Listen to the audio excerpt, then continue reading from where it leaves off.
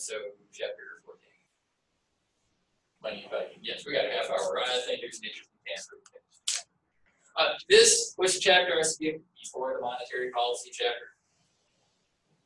It's on the test. Yes, right here.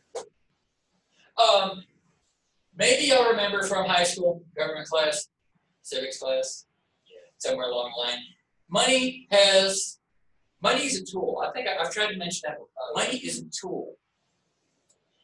We don't work for the money, we work for things that the money can do for it. Well, the money in an economy does 4 different things. Number 1 is that medium of exchange. It's the thing that we exchange so we don't have to do the barter system thing. So we don't have to go around saying, my sink is leaking and I do taxes, so if I do your taxes, will you do my sink, fix my sink for me? We don't have to do that exchange like there's people at the beginning of the semester. Yeah. So it's the medium of exchange to smooth things off. It is our unit of account. That's how we measure things, how we keep score, how we measure when Haley's lending me something, how she knows that she's getting paid back that much or more because we're denominating it in terms of money. It is how we store value. Haley has extra money that she doesn't need now. She does. If she didn't have money, Haley, right now, Haley works 40 hours a week and she ends up with leftover money at the end of the week. So if there was no money involved, well, what would end up happening? She would work however many hours a week that she would need to work in order to get the products that she needs to get, and then she's done. Right? No need to work anymore because I'm going to work and get nothing in return. But how many of you are going to do that? Work for free? Yeah, pretty much. Since my wife gives my paycheck on it, that's pretty much me. Yeah, so you're pretty much in that way. But it's like if you do extra work, you can get that extra reward and hang on to it for the future. You don't have to get it and spend it now. And so money is a tool that we use for this at the beginning of the And then it is our standard of deferred payment. Haley gave me $100, she gave me Benjamin, and then I'm going to come back and I'm going to give her a pile of rocks. So there's 100 of them. And then she comes and she starts taking those rocks and throwing them at me, right? And I'm like, thank you, I didn't get any big ones. Right. But it's when we're deferring, when we're postponing payment, what is it that we're going to be paying back? That same thing. It can't be she lends me a banana and then I'm going to give her a banana 3 days later. Well, what kind of conditions is that banana going to be that I'm going to give her? It's going to be kind of rotten, right? Yeah. So we can't use bananas as a currency because they rot. We don't use leaves because they're everywhere, so how are they going to have value? You need to have something that's kind of standardized that we can use to measure, to keep account, something that's going to hold value, maintain value, not dissipate, go away, and that kind of thing. Gold was what we used to use until a few hundred years ago. It's finally really only been the last couple hundred years that we've gone to paper currency. Before that, even coins. Coins were the thing, but the coin had to be minted in the amount of metal that was worth however much it's supposed to be. Didn't they say Nixon changed the value of money compared to how gold? Oh, we're completely off the gold standard, but it's been what's backed our currency has changed over time. William Jennings Bryan in his Cross the Gold speech was talking about. I referred to that earlier this month. That was back 100 years ago now. Yeah, we'll go about 100 years ago now. They were debating about staying on gold standard versus going off of it. The money supply, we've kind of talked about it, is how much money is there out there. If people are willing and able to lend, what money is available for people to, generally what we look at is money available for people to use, to borrow, to use. I don't have any money, I don't have any extra money, I don't have any money to add to the supply to help grow the economy because my wife's spending it all, right? Haley has extra money that she's willing to lend to grow the economy. She has extra money. She could invest it in a business on her own, but she don't want to invest it in a business on her own. She's going to lend it to somebody else, let them invest it, right? The money supply is how much money people are willing and able to lend at different interest rates. You can also use the word save there. Your bank is paying, 10% interest on a savings account. Are y'all interested in putting money in the savings account? Yeah. If your bank is paying 0.1% interest, are you interested in putting your money in the savings account? Well, I still am. Don't bother. Yeah, some of us still are, but just it's kind of almost not worth it. If you have money in the savings account and you're not planning on spending it for at least 6 months, get it out of there. Put it in a CD, money market, something, anything. Do you know how much the interest rate on a credit union savings account might be at the moment? They could be higher. They might be. We've got our money in the credit union. It's maybe 1%. Well, it's still better than 2. Yes. Honestly, I don't pay attention because it's so ridiculously insignificant at the moment. I don't pay attention because my wife has all the money, so I don't care what bank she has it in.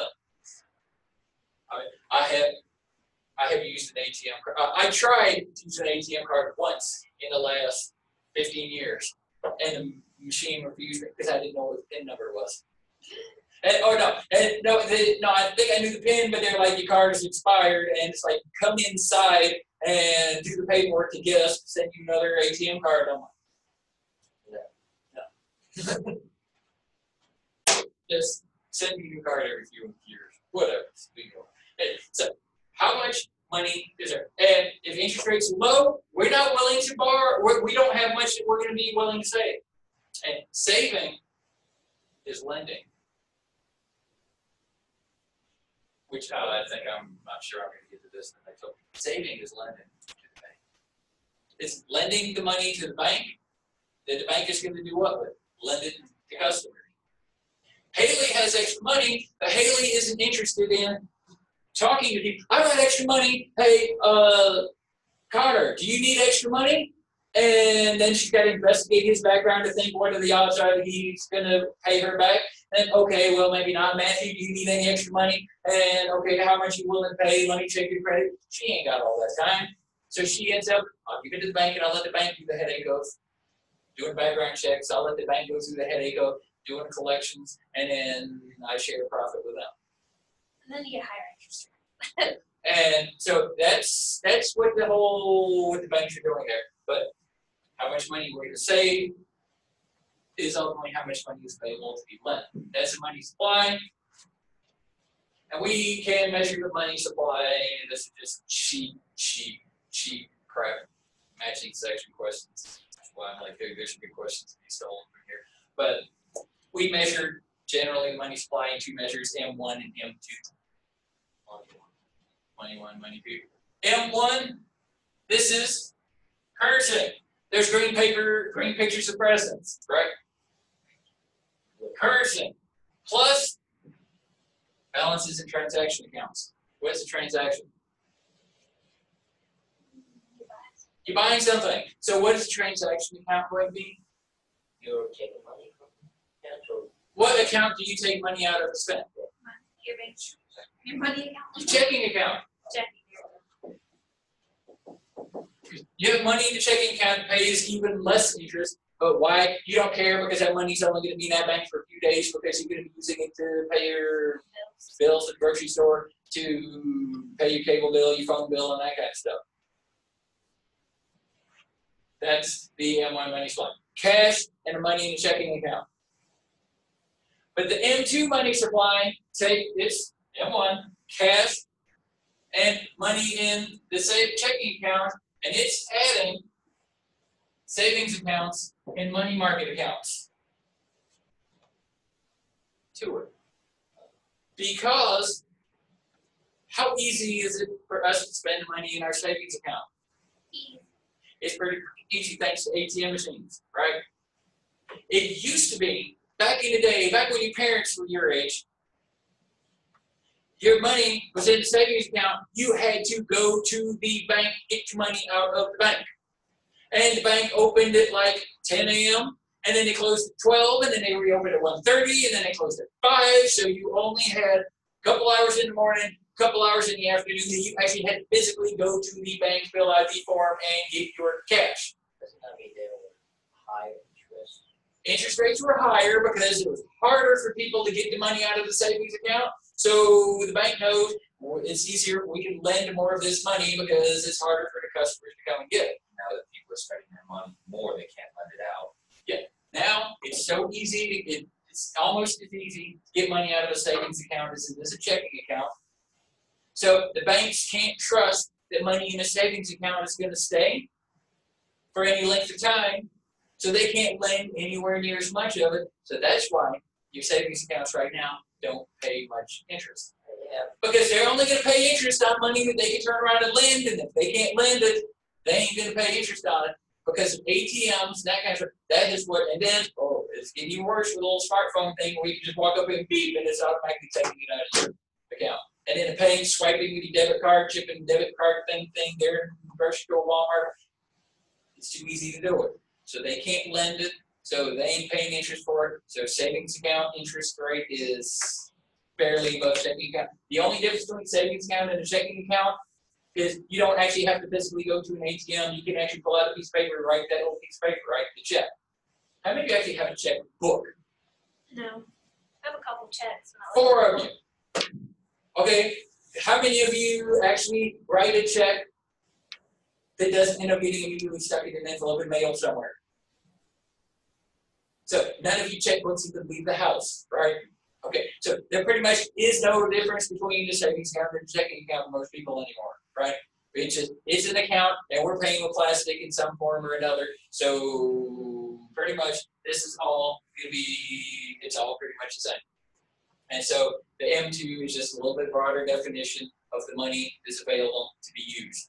So this is money available to be used. Because what money goes in your checking account? Well, it stays in your bank account for more than 3 days. No Money that after taxes have been taken out of your paycheck and you pay your bills, right? And then this is what's left for you to do whatever with. And maybe you'll leave it in savings for that 0.25% interest. Maybe you'll lend it to somebody. Maybe you'll spend it on a bunch more sun drop. Right? But this is the money, this is the pool of money potentially out there that could be used. Think about how small that is. Who can I pick on? Wait, Bob, you say you make $10 an hour. How many hours a week do you work? Up 20. 20 hours a week. So you've heard me, you make $200 a week. How much money do you have in your pocket right now? 0.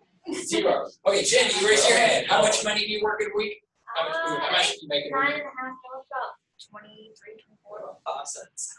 Oh, so you bring home a little over $200 a week? How much cash do you have on you right now? Cash. None. I got 5 cents. Yeah. Remember that money multiplier thing we talked about? There ain't that many pictures of presidents floating around anymore because we don't use them, right? We're using the plastic stuff now, but that still is money, right? It's ones and zeros instead of green pictures of presidents, but it's just our money is in a slightly different form now. But it still is money. Just because I'm not carrying cash doesn't mean that I am broke. Because I'm married is why I am broke. The demand for money is going to be how much money people are willing and able to borrow or hold. Hold is the textbook word. I'm going to hold it. If interest rates are low, I'm not going to be lending my money out. I'm going to be holding on to it or spending it. Right? If interest rates are low, maybe I'm going to borrow money and I'm going to use it to buy something else. So hold and borrow, just where the other was to lend and save. But just the whole concept about holding your money. Like you kind of are. I'm not going to lend it to anybody. And I won't, can I hold your money? No, you can hold my money, but you just admitted 5 times in the last 10 minutes, you got to ask your money. And of course, I just realized that, okay, yeah, I probably should have asked Jenny how much money she has before Bobby said. Obviously, y'all know neither of them have any money, so there's no need to try to mug either of them in the parking lot, okay? When class is over, no violence is necessary because it's just a waste of time. So, okay. But what do we need money for? 3 things. Questions on the test. Number 1 is transaction demand. Transaction is what? Receipts, buying stuff. Buying stuff. Did I do a little? No, I didn't. Okay. I thought I did a little. Some bullet points. So transaction demand. This is the money we need for spending. You need money to pay the gas station. You need money to pay your phone bill, right? You need money to bribe your politician. Whatever you bribe the cop to keep from hit the cop writing the ticket you got pulled over this afternoon, you know, about convenience. Precautionary demand. What do you think that is? For like emergencies. Emergency. This is caution in case of emergency. This is cash that you have on hand that you don't plan on spending. If you plan on spending it, it's here. This is money that you have just in case. What you should have, that $20 bill that you keep folded up and tucked behind your driver's license in your wallet. Back in the day, you actually were able to stick it in your wallet, in your driver's license, because there's a little folder sleeve thing. Yeah, but you should do that. $20 bill, or nowadays probably maybe 40. You keep a couple 20s tucked in there, so if your car does break down at the side of the road or something, and the tow truck comes and whatever, you can pay the person. So they're not gonna, so they'll fix your car or whatever, and they're not gonna get mad and tow your car away, and then you gotta pay a few $100, right? Or your car dies, you gotta take a taxi in order to get home because it's the middle of the night somewhere. Or you're out partying with your friends and y'all were doing a bunch of drinking, and then some people got angry, and you're like, beep this, and you're walking out, and you don't want to walk all the way back to your home or apartment or something like that. Have a little bit of cash in your pocket somewhere. Don't plan on spending it, but have it just in case. That is a need for cash. I don't have it anymore. But that would be what that would be. Okay, I kind of do have this. I've probably got about $4 of cash in my desk drawer in my office. In case I go into it and I'm like, open my fridge and there's no sun drop and it's a few minutes before class begins. And you can go to the time machine. And I can go. Yes. Rather, that's the last thing I do. I go with a Dr. Pepper would be my next trick. But I've got a few dollars in my desk drawer here. I've got a few dollars in my desk drawer in Keysville. But I'm talking like $3 or $4 and then change every once in a while. I come in here, I got to change my pocket and I just jump in a little thing just in case I need to buy a drink. That is precautionary demand. The third one, speculative. What is speculative? What is the root word speculative? Speculative. What are you doing speculating? You're thinking. You're guessing. You're thinking ahead. Finish your sentence. Yes. You're kind of gambling in a way. You think I'm holding on to this money because I'm going to get a better deal in the future. Some of you in early November, I've got money for TV, but I'm going to hold on to it because I think that TV is going to get cheaper than Black Friday. So I've got money, I'm not planning on spending it now, I'm going to hold on to it so I can spend it later. I'm going to hold on to it looking, well, not Christmas gift, that's still kind of here. But this sort of, I'm expecting a better deal in the future. Or I'm going to take this cash, I'm going to convert it into pounds because I think the exchange rate is going to switch over and improve, and then I can cash it in a couple weeks later. And then is that a beer bottle? Okay. I saw that toward my eye, and I'm just like, Connor is hardcore. It's like, well, you're just talking about getting drunk. I do have $20 in my wallet, so hey. Okay, but this is for people that are going to do some not necessarily investing, but it's a little bit of gambling, whatever, hold on to it. I think the car's going to be cheaper next month. I think the TV's going to be cheaper next month. I've got the money, but I'm going to hold on to it. So those are the three uses that we're doing with money. Money we spend now, money we spend later, money that we hope not to spend. Right? Those are the three reasons that we use money. Okay. So the money market is a place where the price of money is determined based on the supply of money and the demand for money. How many people like Haley have extra money and she's like, I have it, I don't need it. Let's see if there's some suckers that are willing to borrow it from me and pay some interest. And the interest rate she's going to get is going to be partially based on what Well, how many other people are out there saying, I've got extra money and I don't need it, and let me see if there's any suckers that want to borrow it? Do that to my dad. Compared to the people like me, how many people are like me that are like, I don't have enough money, I need some extra money, so how much am I willing to pay?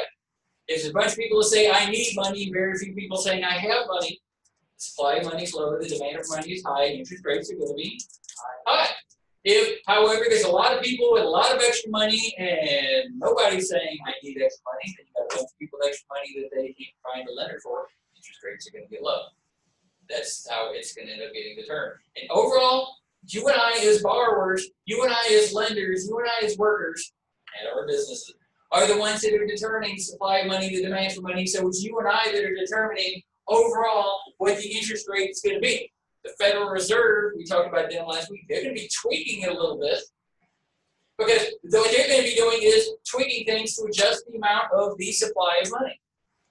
Tweaking the rules to determine how, because hey, we ain't going to be lending money out to people, the bank lend it out. Federal Reserve is tweaking the rules about what it is that banks can do as far as how much they're going to be able to lend out to tweak that supply of money, to tweak the interest rate. Did they increase it last? No, they didn't. I was mixed up. Their meeting is for another week or two, but the Fed chairman was speaking at he's doing a big speech, and people were like, okay, that's going to be in for what they're thinking in the future. But so I was a little bit confused. And the USMCA has been signed by the head of Canada, Russia, and the United States, but it hasn't been approved by Congress yet. So, did I say Russia? Yeah. We were like, we're going Mexico, Canada, United States, whoever we are. Just, I don't know who I left out. Russia. Yes. Well, it didn't. No, I'm not going to go there. Okay. The interest rate is the price for the use of money. If I want to use Haley's money, I got to pay the interest rate, right? That's the price of money. I got to pay interest. Or you can see somebody that charge interest. And anybody that's any kind of smart, anybody that's taking an economics class is going to charge interest because that money is going to be losing value in the future because of inflation and nothing else. Unless you have a lot of money. Yeah, unless you borrow money from somebody that's insanely rich, doesn't care, or you borrow money from somebody that you're very closely related to that loves you very much. Otherwise, you're paying interest. But if they really love you, they can teach you that harsh life lesson, they're charging you interest anyway. That's my dad takes me all the time to make me pay interest. Yes. Still does. Way to go, Dad. So, I already talked about this, the equilibrium rate of interest. Well, don't write this one down. It's just the interest rate from when the equilibrium where supply and demand meet. Where supply and demand meet, you get the equilibrium, and that's an interest rate. This, right? Visual learners.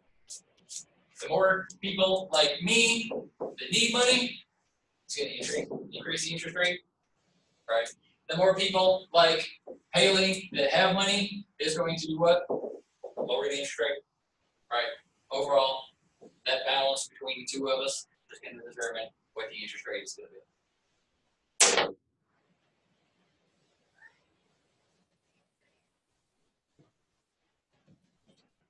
Wow, we did it. I missed this one. So, boom, chapter and a half, one day, mic drop. Any questions on any of that? Okay, this is fairly quick, and what we're going to be doing Thursday, chapter 23, consumption, savings, and investment. It's a pretty quick thing too, so we'll be okay. Tell us what, But I'm not letting you off with the quick. What?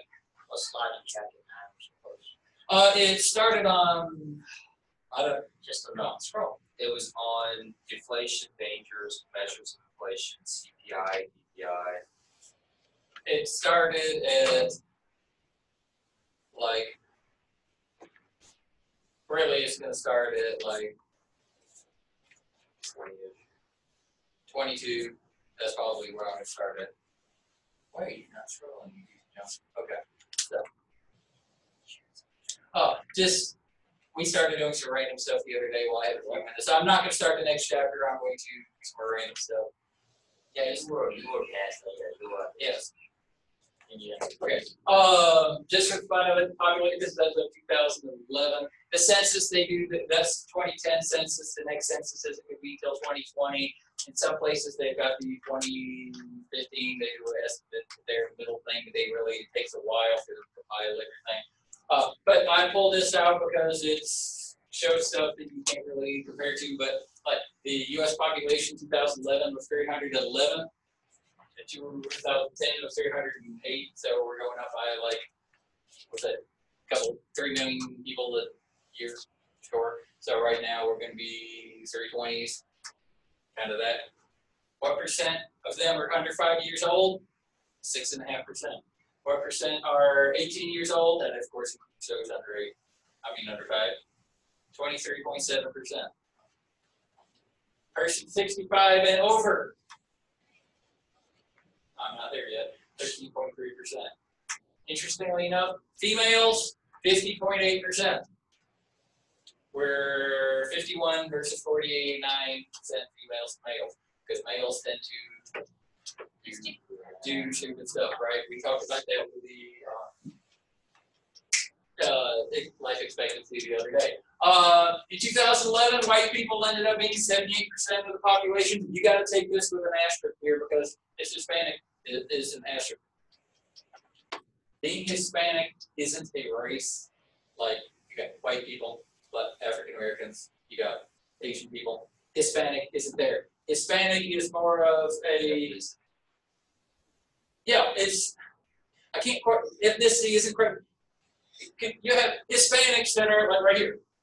White person considered was, okay, now you can be white and Hispanic at the same time.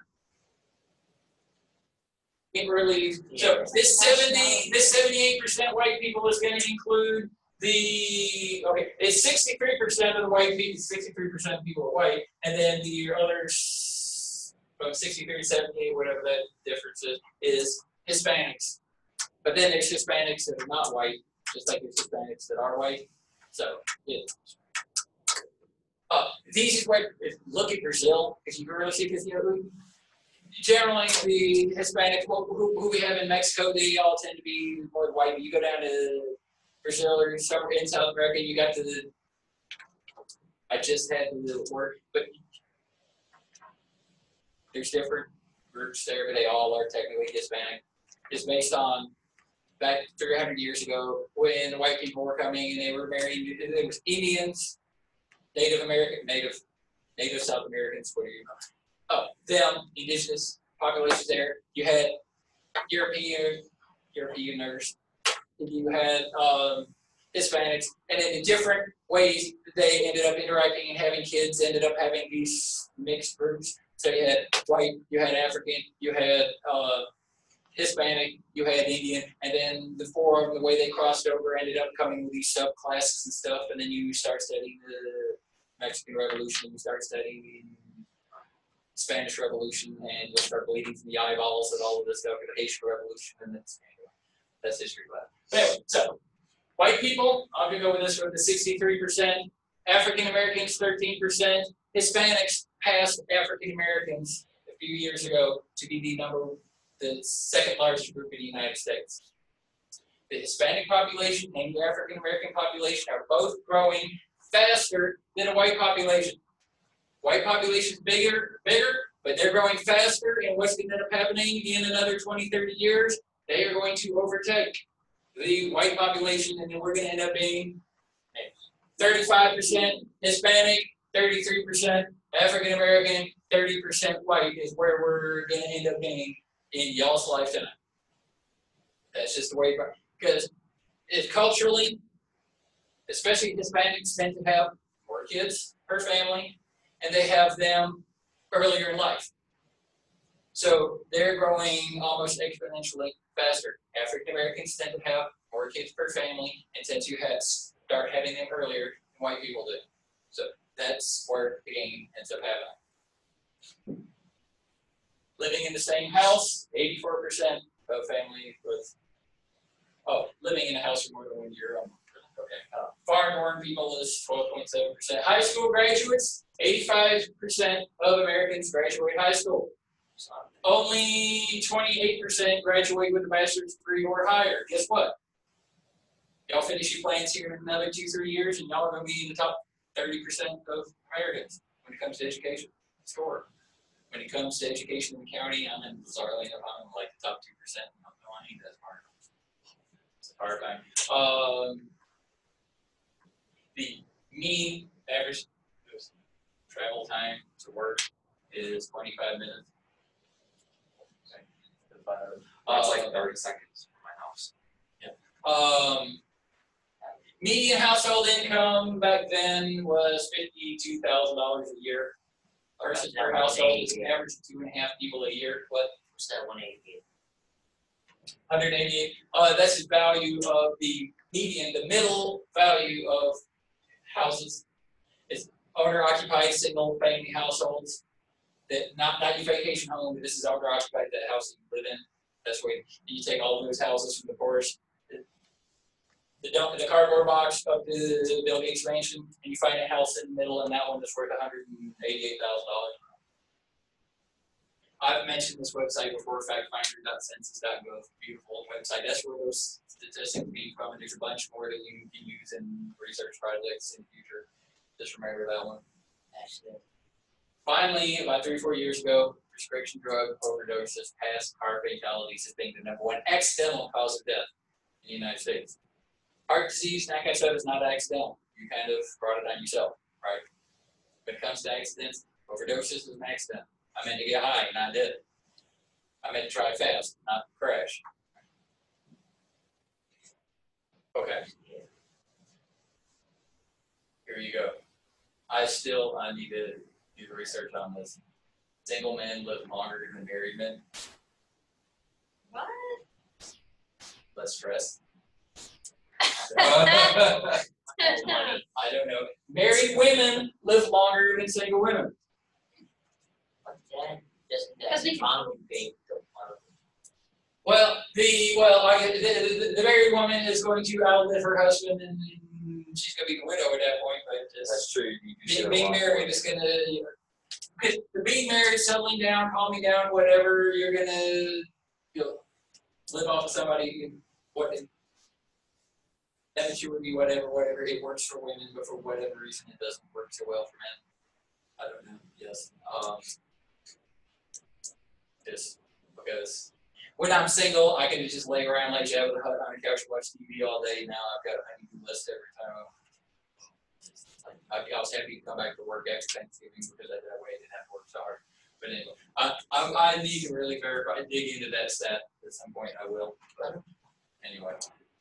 So that's just a little bit more random stuff. We'll maybe get more random again next week.